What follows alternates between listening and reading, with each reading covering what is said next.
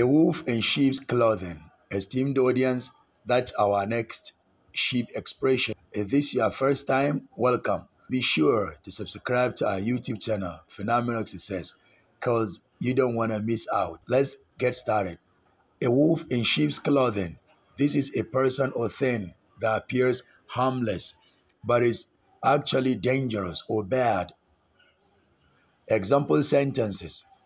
Don't trust Diana. She's a wolf in sheep's clothing. I lost my job thanks to her hypocrisy.